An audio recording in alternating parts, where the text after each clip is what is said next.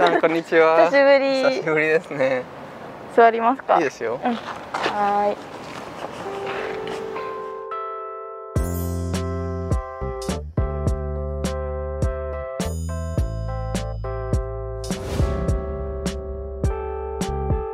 Hello everyone, my name is Damiano. I'm from Italy, but I've been living in Japan for more than 3 years now. And today we are in the Monzen Nakacho area.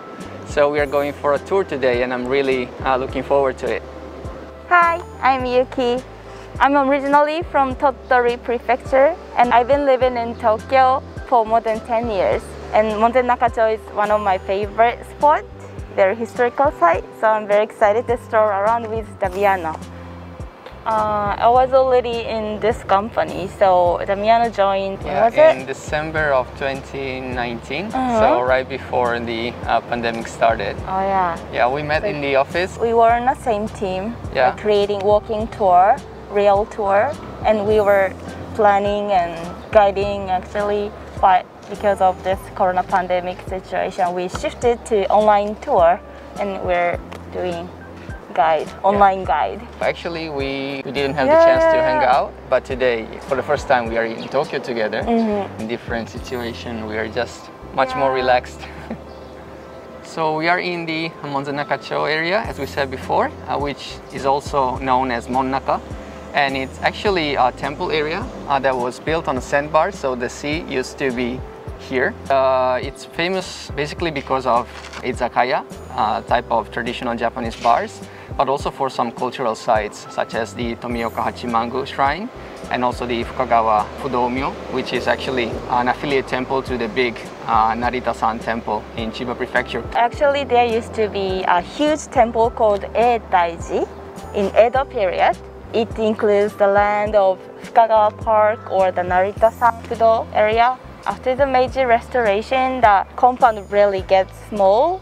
Now people visit those two shrine and temple and pray for the traffic safety. It's really nice spot to visit. Monnaka area is more localish and seems more down to earth. And also, it's just one station from Kiyosumi Shirakawa, so it's very nice to stroll around. So I highly recommend you to visit both places together. It is not an area where foreigners come when they visit Tokyo, so maybe this is the chance to show you something different. Yeah, you can feel the Edo atmosphere. We will see some traditional stuff. Yay, excited! Okay, so are you ready to go, Damiano? I'm ready. Are you ready, guys? Are you ready, guys? So we should go? Yeah. 行きましょう。 Good to go. お腹すいた。そうだね。何食べる今日？どうしよう。やっぱ深川飯食べたい。OK、センターアボイドしてください。せーの。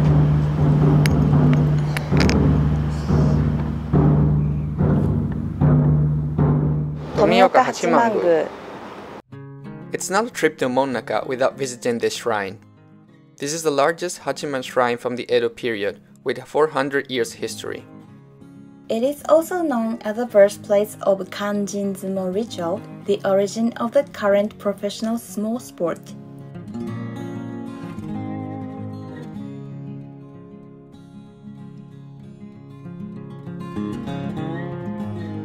Here you can also find this huge golden mikoshi, which is the largest portable shrine in Japan and is carried in Fukagawa Hachiman Festival, one of the 3 great festivals of the Edo period. Also, since the area used to be fishermen's base, people often visit the shrine for luck and safety during fishing.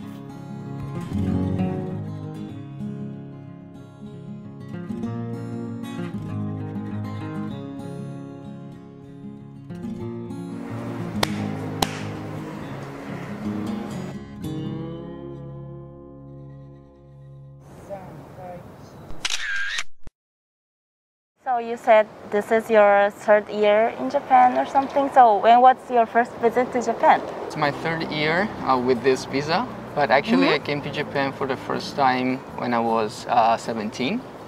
And I spent 1 week in Tokyo and 3 weeks in doing homestay in Yamagata Prefecture. Nice. So yeah, to me, Yamagata is still the real Japan, and you know, there's more nature, more tradition, and people are not used to, you know, a foreign culture, and so yeah, to me it's more authentic. So whenever I can, I just go to Yamagata Prefecture or the Tohoku area in general. So you're from Tottori Prefecture? I'm originally from Tottori. I've never been, so I heard there are some sand dunes. You should come. You should come. Really nice place. We have sand dune, nice seafood and pears, and I would love to go to we also have Tottori someday. nature, So how long have you been living in Tokyo? I've been living here about more than 10 years in total. After graduating high school, I moved to Akita, right next to Yamagata. Oh, okay. I've been there. I've seen the, you know, the matsuri with all the lanterns. You know, Kanto Matsuri. Yeah, I've seen that. Yeah, you know, that was really impressive. But that's the only place I've been in Akita Prefecture, so I should definitely visit some more. So now you went from Tottori to Akita, and now you're in Tokyo. And when I was in university, I studied abroad to the United States. Okay. As an exchange student, I was in Minnesota State. That is so freezing place, like below 0 Fahrenheit. Okay. Yeah, the Minnesota has a rich nature too. Okay. And I was in dance team, so yeah, I had so much good time at there. It's time for lunch. And we're at the famous restaurant Fukagawa-juku, located in the Tomioka Hachimangu Shrine compound right next to the huge torii gate. The outdoor seats are super relaxing. Here, you can feel the wind blowing while resting under the tree's shadow. Next to where we sit is the Ino Tadataka statue, an astronomer of the Edo period who first completed the entire map of Japan and used to visit this shrine very often.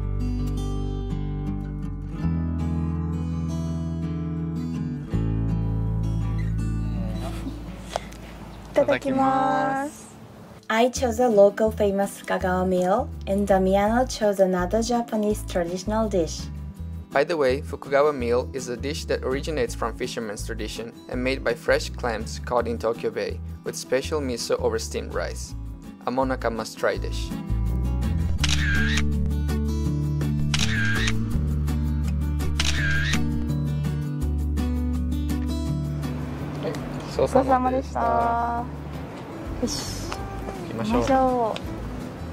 It was really delicious, just like how I expected it. Alright, let's move to the next spot.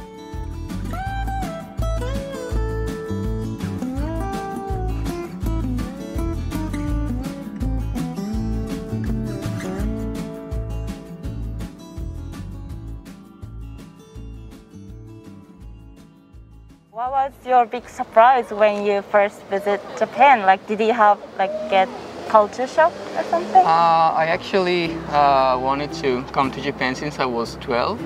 Since I was a child, I've always had a big fascination for Asian countries and Japan in general. So I had the time, you know, to read a lot about Japan. So I didn't have that much of a culture shock. But it was, you know, I've been to Yamagata for 3 weeks, and the house was like in the countryside, not in the city. And the big surprise for me was one night we were having dinner with the family, and there was a police car passing outside with a voice. And of course I didn't understand because I wasn't fluent in Japanese at the time. So after that, the family explained me that the police was actually warning local people that there was a bear walking around, and nobody was doing anything about it. So to me, it was a really huge shock because, you know, in Italy we don't have so much, you know, wildlife in the sense of dangerous animals. So to me, you know, just staying inside with the bear outside and nobody's not even checking the door, and that was a really huge shock. But it's like I understood that Japan is a really different approach with nature. And you know, in the West, human beings are above nature. In Japan, it's like they are mixed. Yeah, like living together. Yeah, that's my perception of it. So also when I go around, I always check, you know, the landscape. I like to see the traditional architecture integrated in the landscape. That's what fascinates me the most about Japan and Japanese countryside. So what about you? You went to Minnesota and it was so cold. Minnesota. And when you came back, did you have any reverse culture shock? Yeah, because 1 year seems like very short, but for me it was like big influence. So especially I really miss Japanese food, so I was very happy with that. But I noticed that the service in Japan is like very, なんていうの、すごい丁寧. Yeah, very polite. Yeah, very polite, like too polite sometimes. And in Tokyo, I felt like people are a little bit unfriendly. Okay. Because in America, like even if we met like first time, like we make eye contact and like smile. I really like that culture. Okay. So you felt Tokyo to be a bit cold compared to the cold a little bit. Okay. So when I was in America, I was asked like why Japanese people don't believe any particular religion, or like I was asked about the history or Japanese custom, but I couldn't answer very well.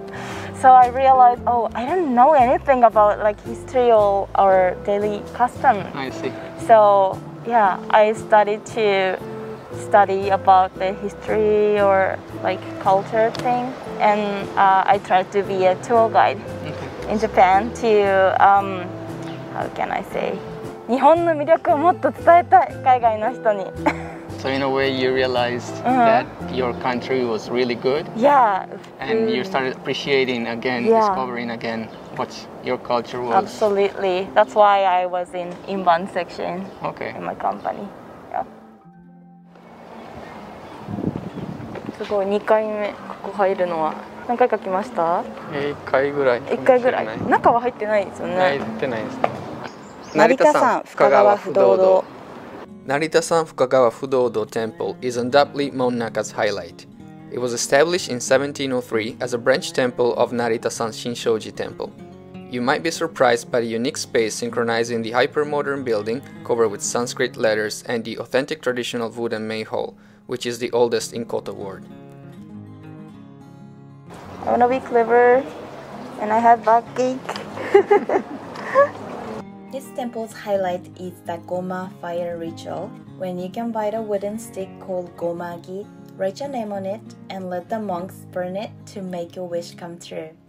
There are also other various types of omamori that can be found here for traffic safety or success in business, and so on. How about you, Damiano? So you recently get married, right? Yeah, I got married a few months ago. Congratulations, yeah, it's going great, again. thank you. How's your life like with your wife? Actually, we've been living together for 1 year before we got married. So apart from the ring, nothing is really different. You know, because of the pandemic, we cannot go on a honeymoon. I still have to introduce her to my parents because we were going to Italy last year, but we had to cancel. So yeah, it's okay. I mean, I expected more culture shock. So your wife is Japanese? Yeah, she's Japanese, yeah. But like she's Japanese only outside, and she's also been studying in the US, in Oregon. You know, so she's really like open-minded, and she really likes English and other countries. Also, I hear that many foreigners who get married to Japanese people are not accepted by the wives or the husband's family. Sometimes. But in my case, I've never felt as foreigner. You're welcome. Like, yeah, I was very, very welcome, and yeah, I found a really big and really nice family. Really nice. So yeah, nothing to complain again. So my life in Japan is just great. Oh, happy for you. Thank you very much.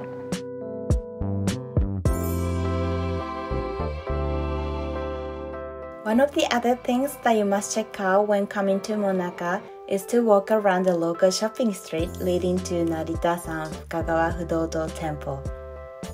Compared to the other famous nostalgic streets of Tokyo, this one is pretty small, but still there are a lot of shops, mostly vintage ones that can be found here.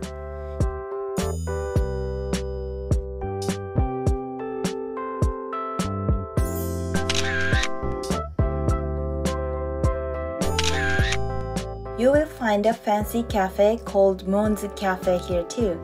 It is said that the place the cafe is currently located used to be a Japanese sweets shop that opened in 1868, the first year of the Meiji era.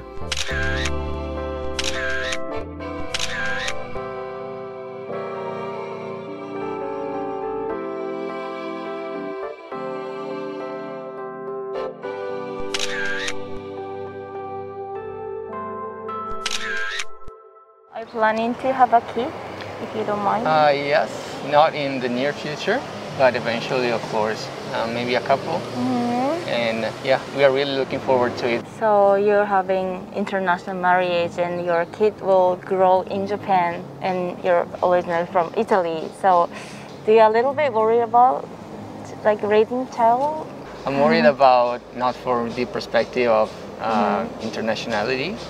I'm basic on racism. I'm not really worried at all about that, but more about children in Japan are really 100% focused on their school. So they go to school and then the club and then they go study into the juku. And it's really different from what I was doing when I was a kid. In Italy we don't have lunch in school. So we have lunch at home and then the whole day is free.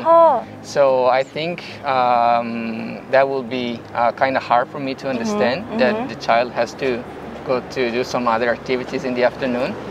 And on the other side, I will never force my child to go study in the juku. And I don't want my child to be discriminated because he or she is lazy. But actually, for me, it's impossible to make a baby study late in the evening. So yeah, I think we will have some maybe clashes with that. So apart from that, I'm okay. Actually, it's very cultural for kids to be just free in the afternoon. They just can do homework and then play until evening. So I wanted to be raised in Italy. 羨ましい。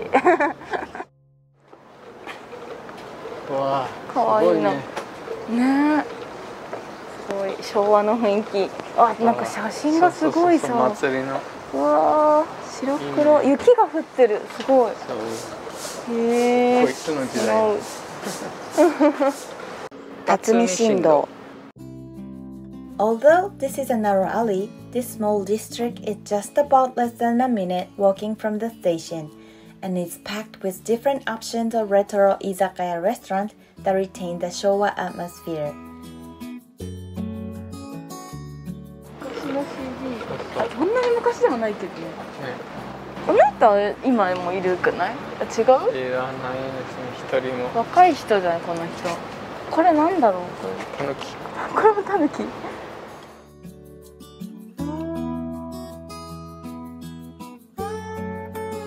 It looked so peaceful when we visited it, but before Corona, it was crowded with customers drinking and talking, all happily, just like a scene in a nostalgic Japanese movie. It is kind of refreshing to see this type of scenery in the modern days, isn't it?